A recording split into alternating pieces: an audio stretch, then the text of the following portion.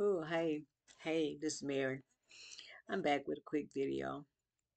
Yesterday I did talk a little bit about the Akashic Records. That's a tool that I've learned to use when I'm searching for something or confused, and basically when I'm searching for something. And I'm just going to read a little bit what they say about it on Google, Wikipedia. It says, in the religion of Theosophy and the spiritual movement called Atrosophy. That sounds funny. The Akashic Records are a compendium of all universal events through thoughts, words, emotion, and intent ever to have occurred in the past, present, or future terms of all entities and life forms, not just humans. Hmm. They are believed by the Theosophists to be encoded in a non physical plane of existence known as the mental plane, because it is believed that the records are encoded vibratorily into the inherent fabric of space. Some have likened the mechanism as similar to how holograms are created. So this goes, a lot of information you could Google about the uh, Akashic records and the different planes, and it can end up being kind of overbearing and more than what you bargained for. And I just accidentally, well, not accidentally, I just got curious. Went to the School of Metaphysics for a while, and I was just hungry for the answer to a lot of things I didn't understand. Like I tell you all the time, I left the church, oh, when I was in my 30s, mid 30s, because that place was driving me crazy. I almost lost my mind. I had to leave town because of the church, what they were doing. So I did go astray real far, but this inbred thing in me is what kept me and brought me back to my original point of reference. So the Akashic Records is something you might want to look into if you are looking for answers, even if you come up to your life purposes. The Life You Were Born to Live by Dan Millman is the greatest book I've ever read when it comes to your life purpose.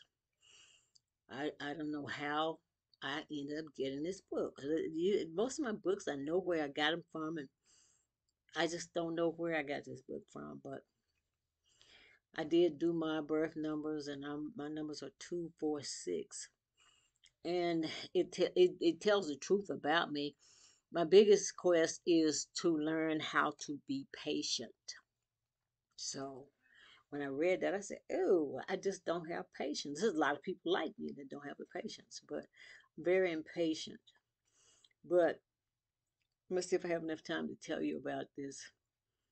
I don't want to skip around and be confusing you guys, but let's go back to the Akashic Records.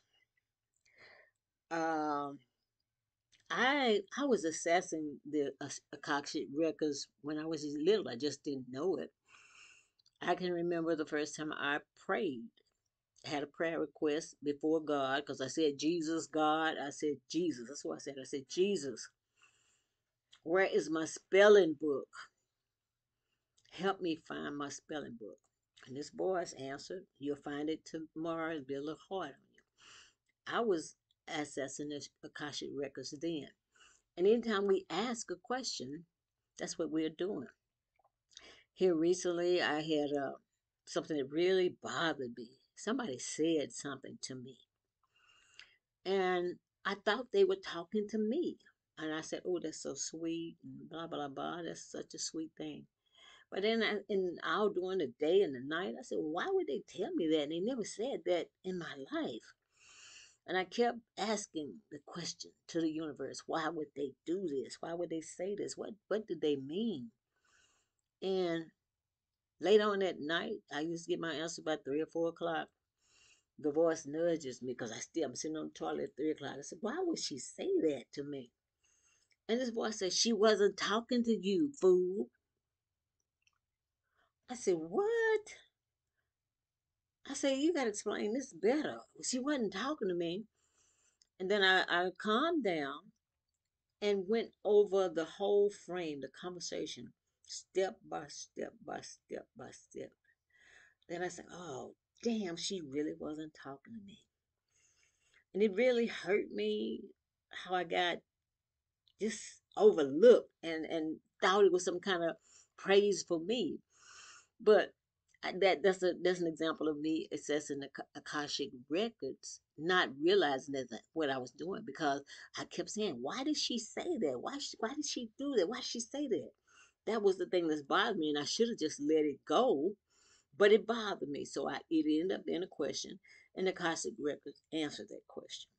So a lot of times when we even go and it's not that we want to do it for evil purpose, but when something just don't look right, you say, what the hell does that mean? What's going on?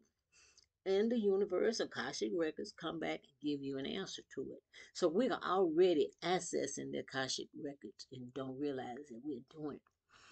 So that's what I want to talk about, the Akashic Records, how you can get in touch with them and to learn more about your past and remembering your past, because Akashic records will tell you about the future, because everything past, present, and future is written there. And if you are a seer, or a lot of people say, or they have bad names for people who have that gift, but all of us have it. We just don't use it. So if you want to know the future, you can glimpse into that with the records. And but some people get overbearing with it and take a gift that's given to everybody and want to put themselves up higher.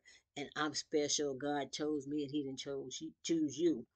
But we all come with the same manual. The same, all our bodies are made alike, the heart, the lungs, everything. So even on a spiritual realm, we all have the same gift. But a lot of us don't know how to use them. A lot of us don't know where they are. But the gift of knowing and remembering is inside of you. And we call it sometimes woman's intuition, which it can be. And it is really Akasha Records intuition. And it's just a small little whisper in your ear. Or sometimes it'll say, hell no, that's wrong. They did that. And the truth can be so blunt. You'll say, oh, that hurt my feeling. But the spirit knows what it takes to get your attention. So a lot of times it'll come like that, and it's not always a still small voice in the night. It's not. I know mine doesn't do me like that, because when I can act silly and ignore warnings, and I'm the one that asks, is a thunderstorm coming? And it gives you it gives you the answer, and then you say, well, I'm gonna ignore that part because that ain't what I want. But you don't get a lot of do-overs when you are assessing the Akashic records. But you guys, I'm trying to keep it under 10 minutes, because I have sometimes take 2 days to load up a video, especially if I use it from my laptop.